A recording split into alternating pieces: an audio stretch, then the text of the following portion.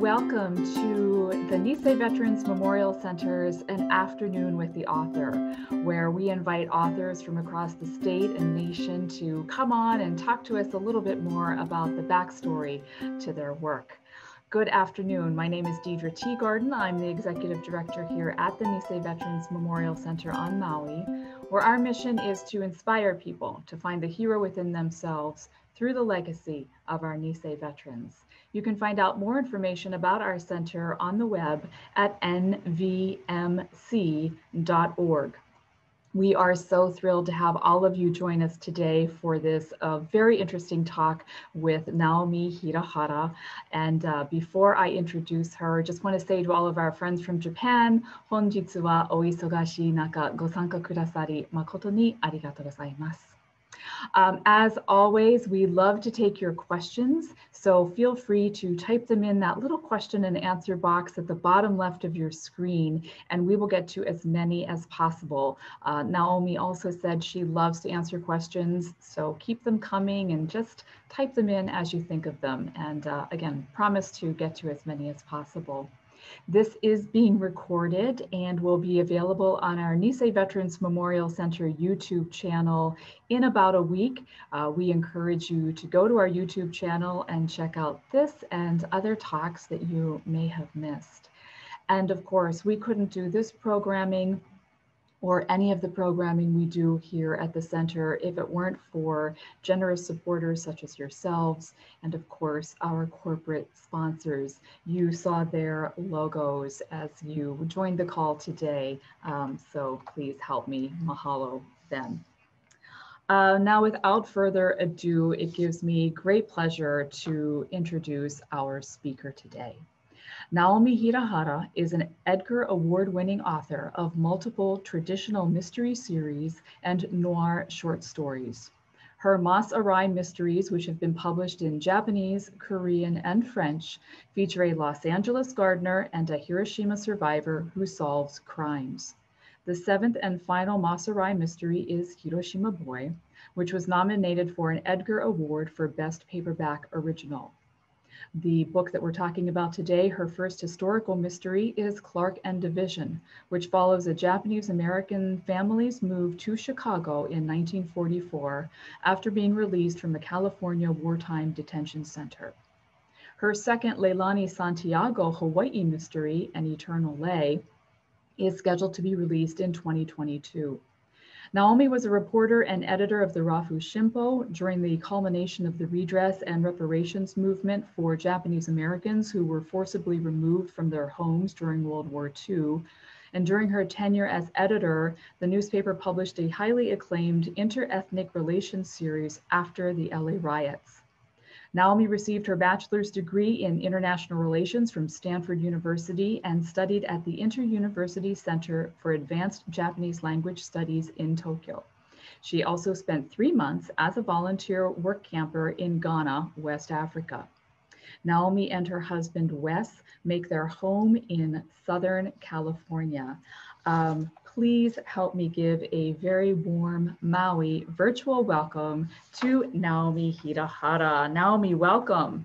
Thank you so much for having me, Deidre, and thanks to the Nisei Veterans Memorial Center for having me. I wish I could be with you all in person, especially in Hawaii, but you know, we have to be safe. So here I am in Pasadena, California. Well, we're so glad you zoomed in to be with us. And as soon as we reopen as a community, you definitely have to come out here and we'll do something in person. Great.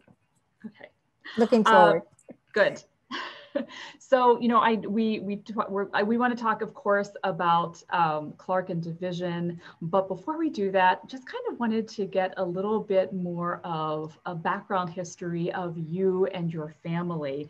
You know, so I thought maybe you could just kind of talk a little bit about your family, your connection with Hiroshima, connection with internment, just to give us a background. Okay, I'm going to share. I just find, especially on this format, it's kind of nice to actually show you photos. So I'm going to share my screen right now and show you some family photos mostly. So this is my father's side. My father's, he passed away in 2000, 12, but his name was Isamu Hirahara. His nickname was Sam. So keep that in mind when we talk about Moss Arai, because Sam and Moss, right? It wasn't intentional. But the photo on your left, my father is a little guy, on the stool. And he and this is his three older siblings, and they were all born in Watsonville, California. So and then this photo was taken right before they were all going to go to Hiroshima, which is my grandfather and grandmother's home. So essentially, with these immigration stories, there's so much jumping around. And actually, my great grandfather had been in America, but apparently he got killed by a horse. And that caused my father's family to return to Hiroshima. So they were in the countryside. The middle photo is, so my father was a very young teenager during World War II. So they didn't have, school was suspended for especially the boys. And what they had to do is they had to work, in some capacity in some industry. And my father was assigned to the train station. So that's his photo right there. And that's where he was when the atomic bomb was dropped. So my father is like an American atomic bomb survivor, which I think is kind of interesting in the whole discussion of what happened in Hiroshima. And the photo on the right is him as a gardener. So he worked as a maintenance gardener, did some landscaping too, in Pasadena, California, where I currently live. And just super briefly, this is on the right-hand side is more my mother's story. The little guy is my brother, who's one, being held by my grandmother, my maternal grandmother, who was born in Hiroshima. So her husband, my grandfather, unfortunately, he was in ground zero of Hiroshima, so he died.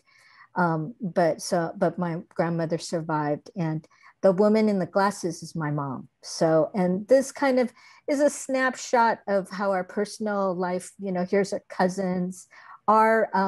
My father's other cousins were actually incarcerated in Arkansas during World War II. But our side of the family it was either the Kibe Nisei story, or they were in Japan, or they just remained in Japan. And the other photos, just like my multi-ethnic, elementary school. And there I am as a reporter at the Rafu Shimpo. And I do think that experience as a reporter was really seminal for me in writing my mysteries and just learning more about our community's history. I love the family photos, and it seems that family is really reflected in all of your books. So that must have just played such an integral part in your writing. I read this article that someone had written, did an interview with you, and you mentioned that when you were young, you really acted as an interpreter for your family, not only language-wise, but also culture-wise. And do you feel like that had something to do with you becoming an author? I think certainly, most writers are observers. And I think if you're in that role of interpreter, you have to kind of, first of all, you need to know your family, the inside, group, where they're coming from. But then you have to have this understanding of the outside world. So you're kind of, actually negotiating two worlds. I have one slide I'll share one slide here. Let's see. This one, so this just shows a lot of more kind of the international aspect of my upbringing. So since my mom was from Hiroshima, I would go regularly as a child, to Hiroshima. And here I'm in this beautiful flower field. This is actually close to where my father's family lived in Tenno. And there's my mother with, 3-year-old me.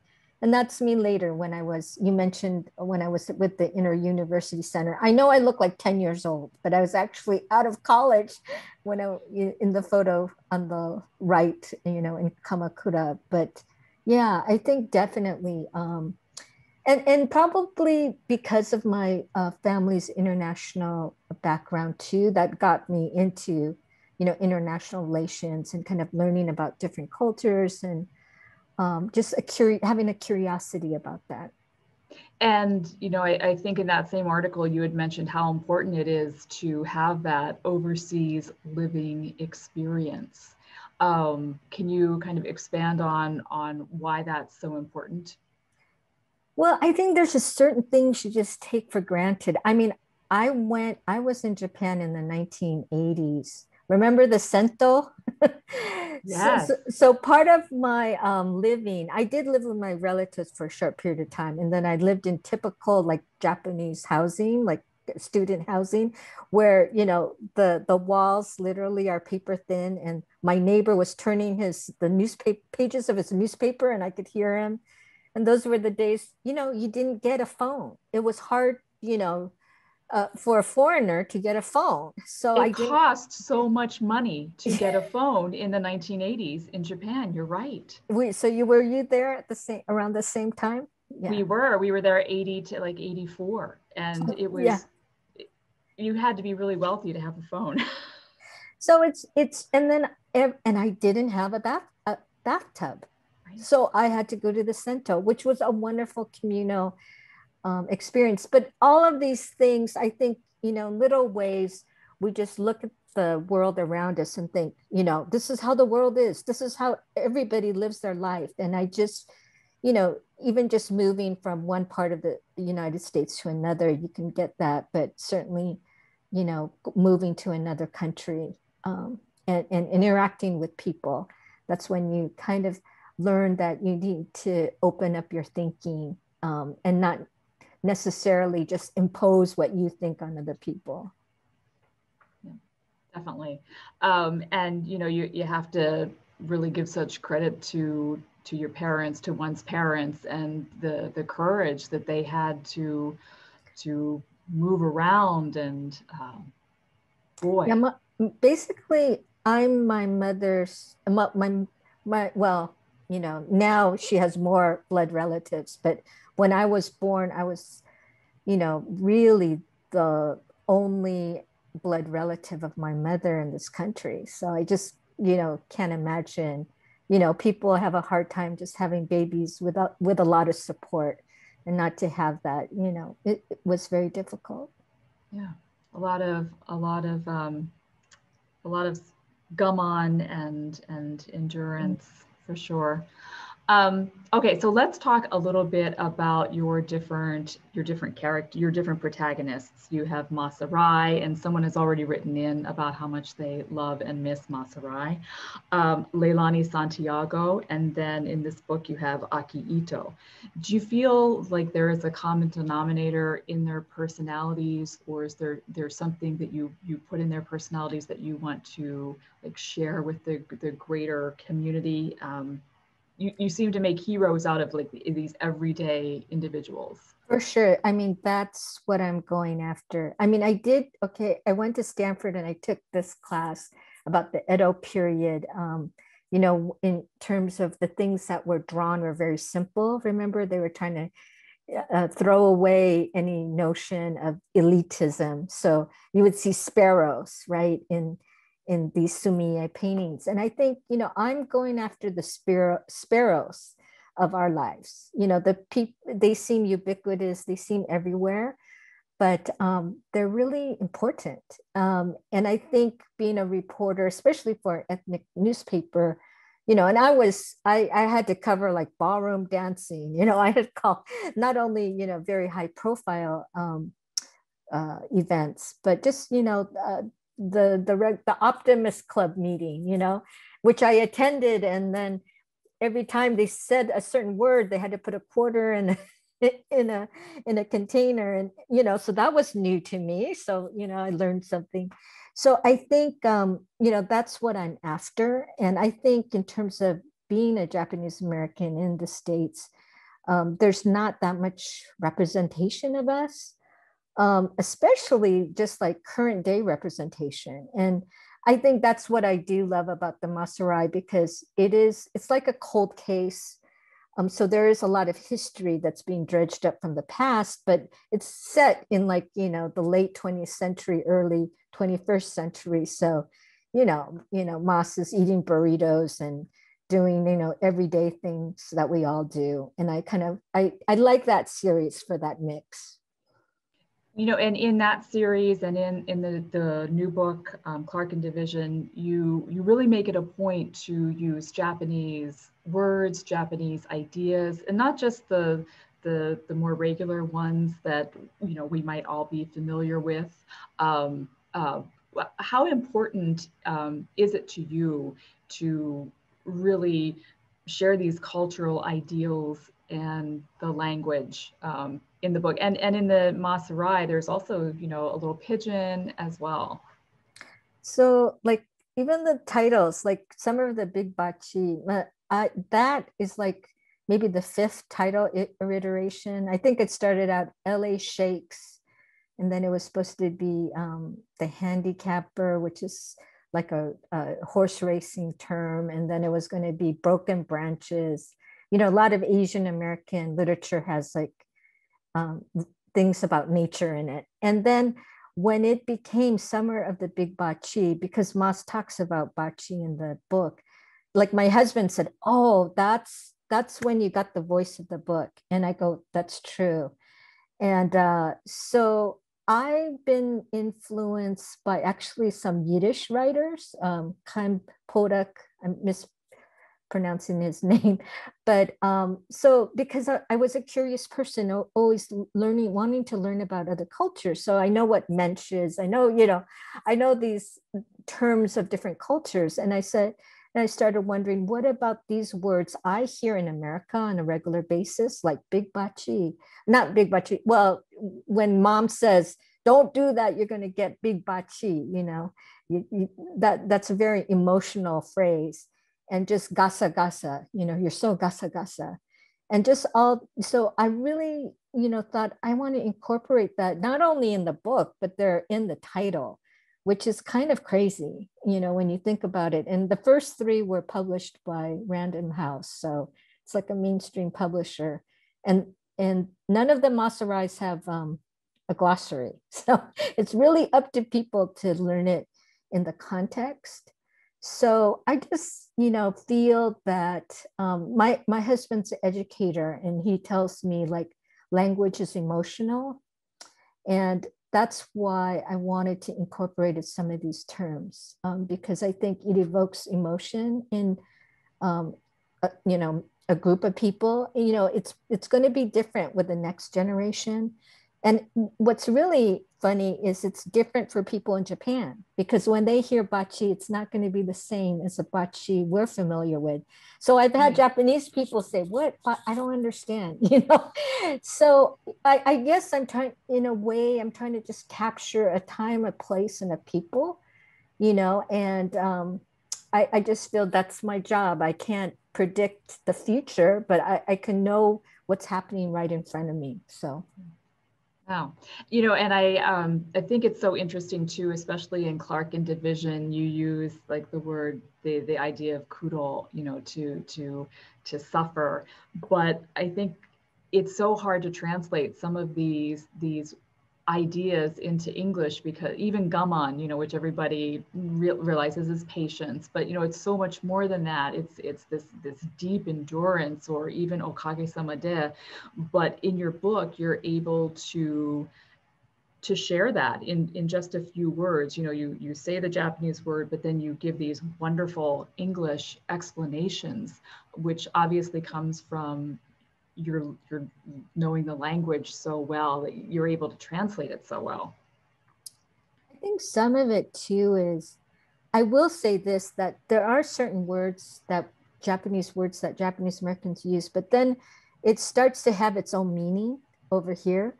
And there's also, we're a product of the Meiji period, because like, not in my case, but many of my friends, their grandparents came, they're Meiji Jidai people. So in a way, we're like frozen. We're frozen in stone, because we have some traditional values that even people today in Japan do not have. And it's just like things like oshogatsu, like in Japan, you just go to the department store and order your food. You're not going to actually try to make it. But I think percentage wise, there's more people here trying to actually, make all the osechi rori. Right.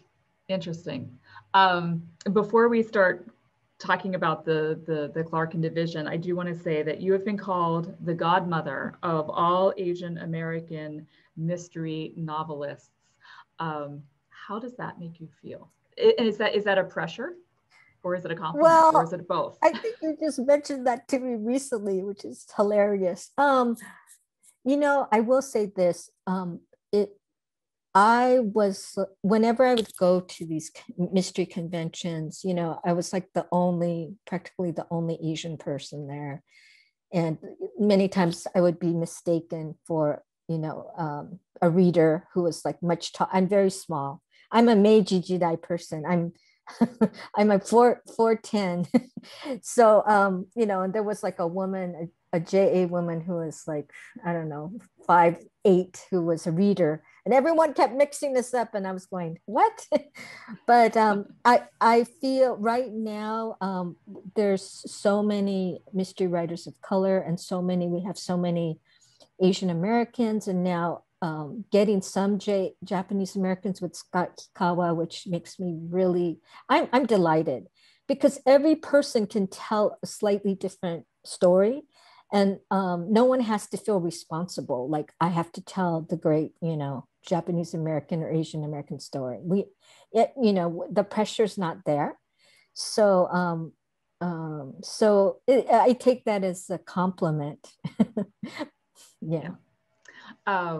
That's interesting. That's very interesting. Okay, so let's get to the book. It's marvelous. It's coming out. You can pre-order it. We've been sharing it on our website. Without giving too much away, let's talk about the book. And can you give us the synopsis that you would like us to know about the book? Well, Clarkin Division follows a Japanese American family, the Itos, from their home it's a place near downtown LA. It's called, the historic name is Tropical. So they go from Tropical, and then it's the outbreak of World War II. So they're incarcerated in Manzanar. And from there, there's two sisters. So it's really a story about the younger sister. It's told in her voice. And she idolizes her older sister. And it's her older sister, Rose, who is able to leave camp early and goes to Chicago, which was the number one destination for Japanese Americans being released from camp. So she goes, just to give you a sense of the scope, there were 400 Japanese Americans before World War II. By the mid 40s, there were 20,000 people. So that was quite substantial. And then essentially what happens, so the family joins Rose, and something tragic has happened. So it's really up to the younger sister, Aki, to find out the truth, as well as to kind of carry her parents through a very tumultuous period. So that's kind of the essence of the plot. And Aki, I love all of the characters are just so wonderful. And I have to say, the first two paragraphs of the book, when I started reading it, that connection that you lay out between the two sisters is just, it's just beautiful. But in a way, it seems like Aki was kind of in the shadow of her sister, and by the end of the book, you see her mature so much. And I'm going on far too long here. Sorry. I just love the book. And you bring in so much into the book. You bring in the racism, the discrimination. There was this one scene where Aki is finally invited to a friend's house to go swimming, and then she can't. And that's just, a heartbreaking story. But you're able to bring all of these things in, and of course it's a Japanese American story, but it seems to transcend ethnicity. And your characters are so human. Can you talk about how you've made them so human? They are not perfect. Well, you know, it's kind of interesting in that I did a bulk of the writing as well as the rewriting during the pandemic. And I think just the sense of being confined in a place. And then, like, I guess what we're going through this right now is kind of being open, but it's still scary. And I think in terms of our history, Japanese American history, people will say, okay, they were incarcerated and then they were, you know, and then things just went back to normal. But when you think of us as human beings, how can we just magically go, you know, there's something in between the being released and fully, you know, living your life, the rest of your life. And that's kind of the area that I'm trying to address in Clark and Division. It was mostly young people because they released the Nisei first because they had to, you know, answer these questions and get sponsors and all that. So I think the average age of people Nisei in Chicago was like the mid-20s. So they were without adult supervision or parental pressures. So, you know, some of them got into trouble. And they also, you know, they're young, they wanted romance. There were so many dances, there's so many things they're kind of negotiating, right? So, and then if you think about them, they were with, you know, their own people of their own ethnicity, like 10,000 of them, you know, for like a year and a half. And then suddenly they're in a big city. The second, Chicago at the time was the second biggest city in the US with a very multi-ethnic population. You know, that was very hard, you know, and so people had very different kind of reactions to that phenomenon. And that's through the characters. It just organically, you know, seemed to emerge that each person, based on their personality and their background, would either flourish or maybe struggle in that kind of environment. Aki at one point gets a job and she's working at a library. A lot of other people were working at factories, but did you place her in a library because you yourself love books, or you know, why is she based on somebody? Yeah, that was a question that an academic had asked me. Oh, it's genius that you had her at a library because that's where knowledge is from, and you know, a repository of the past. But I basically had her at the Newberry Library, which is a very well-known research library, because a friend and someone I really respect, Sue Kunitomi Embry, she was a leader who enabled Manzanar to be a national site. She was incarcerated there. She had worked at the Newberry Library. So when I was taking a little tour, and I'll show you, I'll share my screen again. So I can show you a little bit about the research. Oh, we'll come back to that in a second. But yeah, this is like, you know, a family, and this was taken by the War Relocation Authority, and it just shows a family. They were from Tule Lake and just arrived in this, you know, hostel in Chicago, and kind of like looking around, trying to understand, you know. And here's some, these are zoot suitors from LA, you know, and some of them were kind of troublemakers, you know, in Chicago. And so this is from 2017, and this is the community historian who was so, you know, helpful in helping me to ground Clark and Division with a certain neighborhood. It's called that because it's referring to an intersection or a neighborhood in Chicago. So it's kind of some blocks below south of Wrigley Field. And in the very early years of the quote Japanese American resettlement, that's where they had a lot of boarding houses and, you know, people squished in little rooms and all that. So he has this little Google map, and we walked around, and yeah, so he was super helpful. And this is the last vestiges. You know, there's a Nisei lounge, but there's no Nisei working there owning that. But there's a place that serves kind of like this chop suey that's famous in Chicago. So yeah, but yeah, so that gives you kind of a sense of what I had to do in terms of the research and what Yeah. Chicago looks today. Wow. I will say that before I read the book, I was assuming that this was somehow about General Mark Clark and the division within the Nisei groups, but indeed it's not. And you understand that as soon as you read the book. But so would you give us a little reading? Do you have Sure. something prepared? We would love to hear something. I'm just going to read from the beginning. That's a great place to start. Yeah, okay. Yeah, chapter 1. And I'll show while I'm reading too. I want to share this one historic. So you just don't see my big head. Rose was always there, even while I was being born. It was a breech birth. The midwife, soaked in her own sweat, as well as some of my mother's, had been struggling for hours and didn't notice my 3-year-old sister inching her way to the stained bed. According to the midwife, Mom was screaming unrepeatable things in Japanese when Rose, the first one to see an actual body part of mine, yanked my slimy foot good and hard. Ito-san! The midwife's voice cut through the chaos, and my father came in to get Rose out of the room. Rose ran. Pop couldn't catch her at first, and when he finally did, he couldn't control her.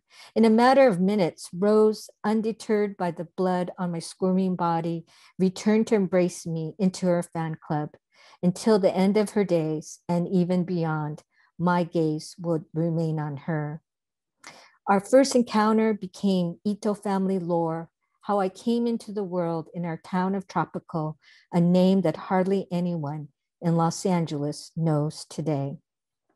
I'll just make it short. And yeah. So those photos were, Tropical was one of the first places in LA where Japanese Americans came to grow strawberries. So that's where the Ito family, that's where their roots are in America. It's beautiful. You know, in the book, I forget which character it is, but this is after, you know, the family is out of internment. They're living in Chicago, and he says, you know, you can be out of internment and the bars aren't there anymore, and you think you're free, but actually you're not. There are all these other sociological, cultural bars that still keep you confined. Can you talk about that a little bit? You know, that was such a good part in the book and just came out of the blue. Yeah, and then I noticed I'm glancing at some of the questions too, and yeah. Someone mentioned my nonfiction book. So I had done a nonfiction book with my friend Heather Lindquist, and we co-wrote a book called Life After Manzanar, and that was very helpful in understanding the larger context of the quote resettlement period, the diaspora. And one thing, this is what you would hear, like from folks like in Seabrook. I don't know if you're familiar with the New Jersey canning factory community of Seabrook. You know, it was a corporate town, and they recruited people from camp, and that, and also accounts that we read, oral histories from people who are working for companies in Chicago. They said, yeah, there was a glass ceiling. You could only go that far. I would think with Chicago too, that, you know, it's a very strong labor union, labor town. So that was an issue too, because the labor unions, they weren't really informed that all these, you know, people would be coming into Chicago and perhaps, you know, taking jobs. You know, some people would say, hey, you know, we want, those should be go to Americans, but of course the Nisei were Americans. So but there were, you know, there were there were cases where there was a little bit of friction. And yeah. Let's look at some of these other questions. They are about Mas Arai. Has there been any news on taking his story to television? You had mentioned something at your last of Roman's book signing. And then Peggy is asking if there's any reconsideration for a Mas Arai movie. So movie or television, Netflix? You know what, we attempted, there were two people, filmmakers, who were trying to do a feature film. And so I was trying to assist them too. Oh boy, it's hard. It's really, I mean, it just kind of participating to launch like an independent film, it gives you such an appreciation for any kind of completed project.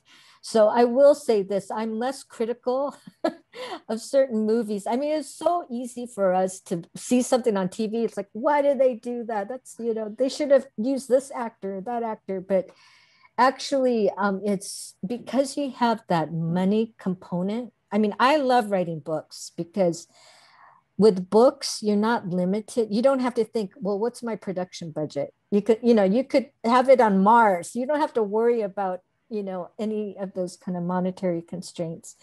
And, but it was, we couldn't get it launched. And so it was, just as well. It's okay, and that one of the directors actually did his own feature film on another topic recently. So I was glad that he was able to do that. But, I have a feeling that something's going to happen. Just because Moss is a great character, right? He's a great character. And look at all these Netflix or Masterpiece, mysteries.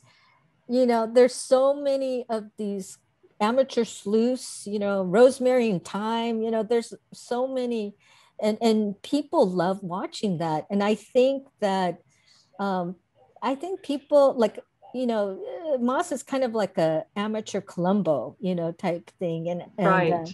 I think it's a matter of getting the right actor. And I know through the course of writing the series, because I had, I don't know if you're familiar with a actor, he's passed away, but named Mako.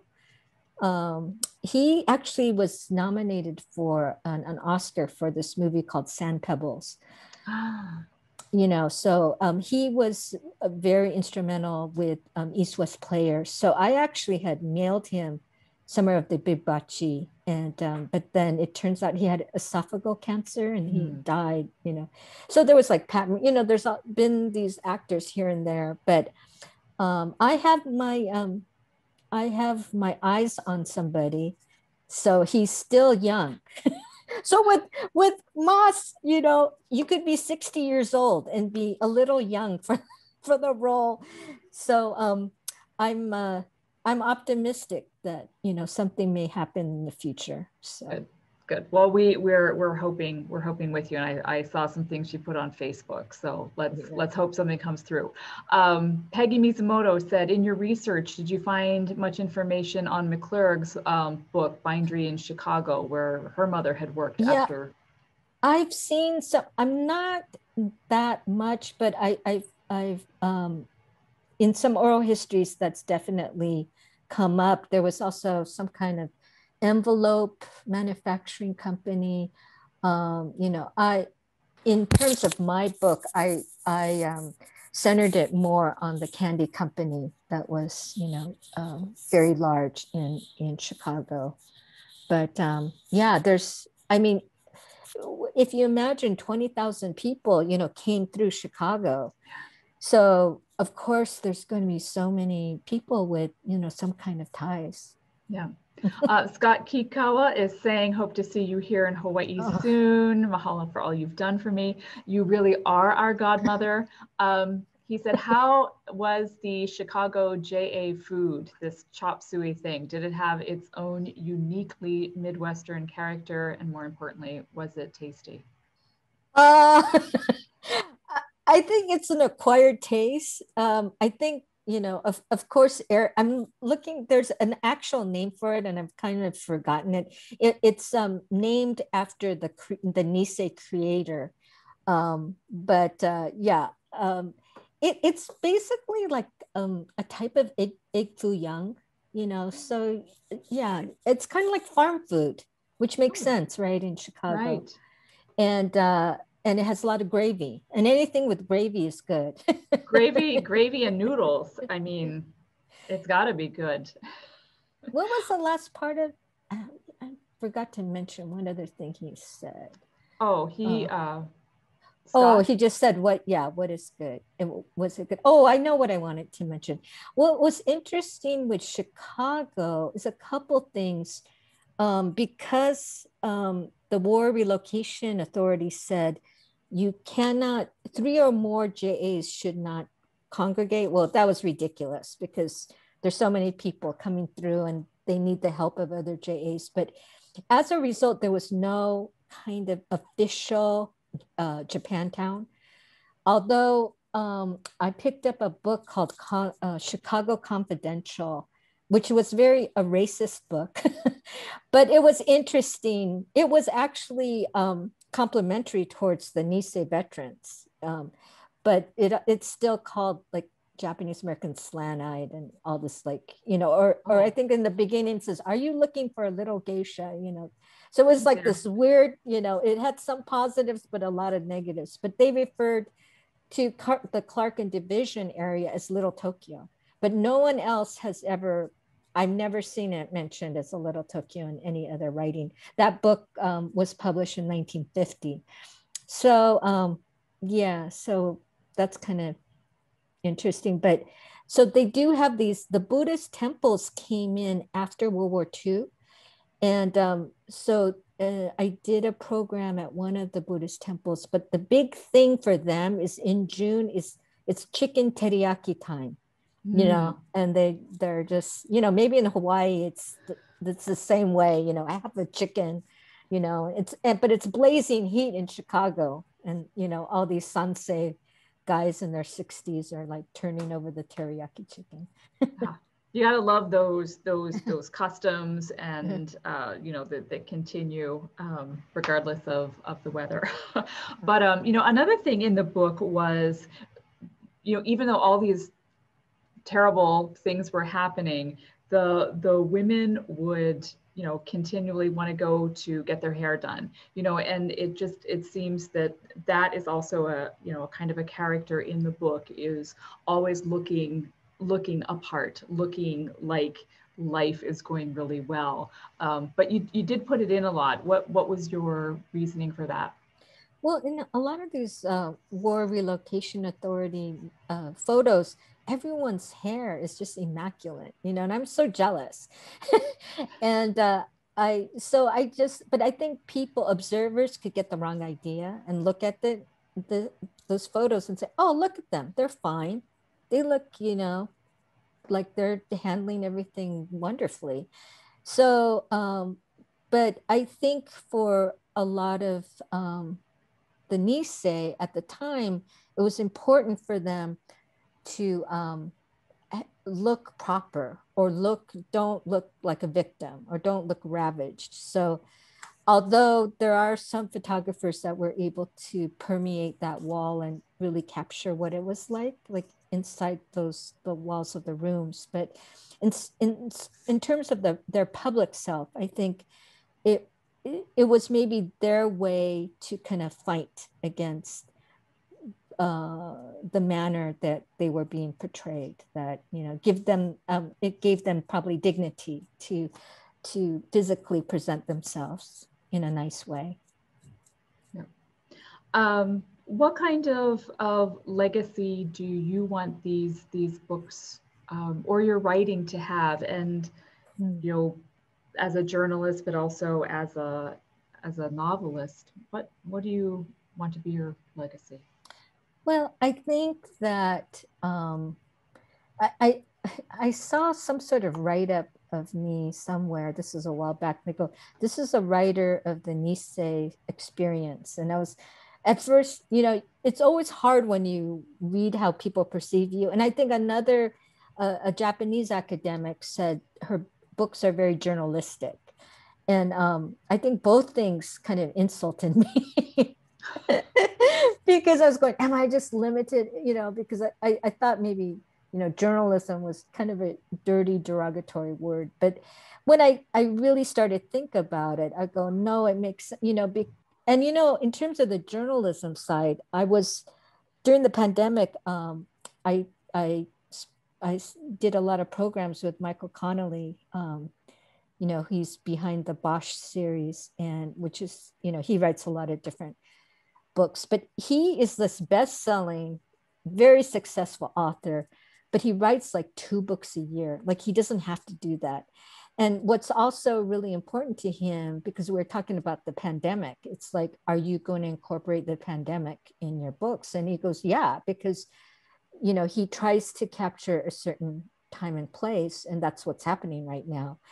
And I can totally relate. Like, actually, in the second Leilani Santiago that takes place in Kauai, it's going to be October 2020. So it's during the pandemic.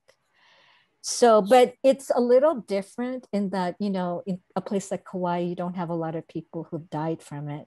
Mm-hmm. And it's more about the closure, that it's confined, it's also looking at tourism and those kind of issues. So it's actually super interesting. But so I think as journalists, and even tackling things like the atomic bombing, which is, part of my family history, I don't see it like, oh, I'm trying to do this political diatribe on that. It's more like, this happened, so I want to write about it. It's part of my personal history. So I think, yeah, that's where kind of the journalism part, and I'm very curious. I want to know, I'm not only seeking, okay, this is my inner soul. It's more, I'm curious about other people and how they fit into, our world. So I'm constantly trying to learn new things so I could incorporate in the books. So I think that's where the journalism, part of me, and the Nisei, I think that World War II period, no one could argue that was, a very seminal time in Japanese American history. And we don't know everything yet. There's so many, like, not many people know the Hawaii story, the incarceration story. You all are just getting the story out. But there's, I think the more you kind of dig, the more you find out, and which I find really fascinating. So because I'm old enough, and I worked at the newspaper when, the Nisei were still in their 70s, maybe 60s, 70s. So I had relationships with them, and I was able to, know them and their whole humanity and their humor. I think that's one thing that I have a problem with. Some depictions of like Issei or Nisei, as being humorless, being very stoic, and just the nicknames, they're ridiculous.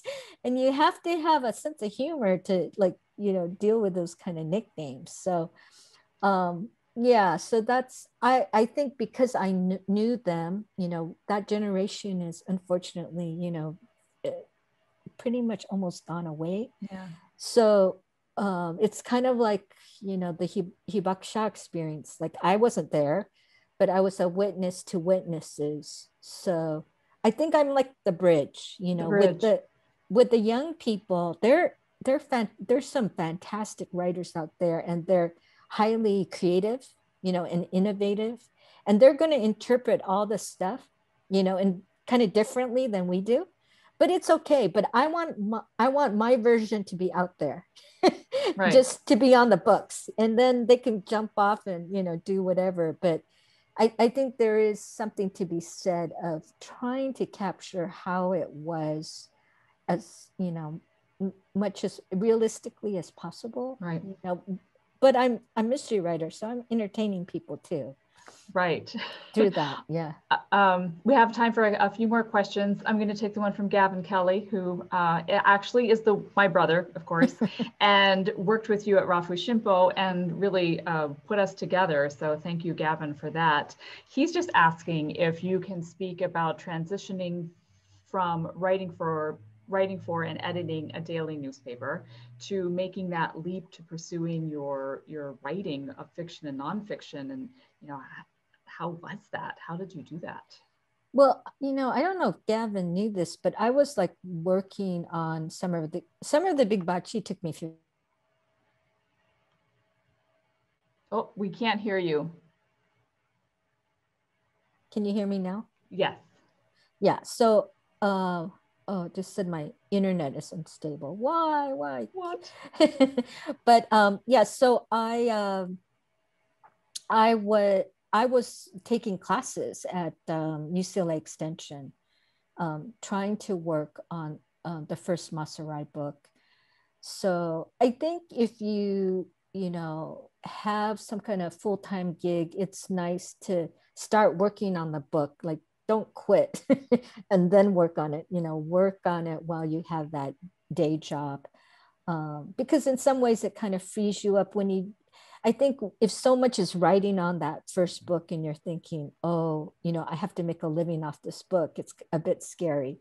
So you need to write what you're really passionate about. I think the big change was to suddenly, I'm prepared for the pandemic work-wise, because it was a big shock to my system to, have that workplace camaraderie, the water cooler talk and celebrate people's birthdays, be all together, and suddenly to be by myself in my house and writing solo. So I guess I was prepared for what we just gone through, because it is a transition to be more solitary and to be very self-disciplined, right? So you're not going to have other people looking over your shoulder. You have to be right. The person, right? And during the pandemic, what I've been doing is I do sprints with another person. I don't know if you've heard that, or if anyone's heard the Pomodoro method. That's where it's referring to those tomato timers, but it's under the philosophy that it's good to be focused for 25 minutes, and then you let your brain rest. You could talk to your buddy. We do it over Twitter, believe it or not, under DMs, like around 8, right before 8, it's like ready, get, set, go. And then we're both working on our manuscripts. And then at 8:25, we check in. How are you doing? How many words did you do? And then 5 minutes later, we go back in. And I will say, during this pandemic time where, it's hard to have a sense of time, that to start off my morning kind of doing that, what has been super helpful. And it's kind of revved, because you could go down a rabbit hole of like looking through the, reading the news on the internet or whatever. Definitely. Yeah. Oh, that's good. Let's see. Denise Teraoka says she really appreciates how you were able to incorporate information on Hiroshima, the camps, racism, without the politics. And she says, I think that makes people want to continue, learning, will learn about the painful past. Were you taught this skill, or is it your unique talent?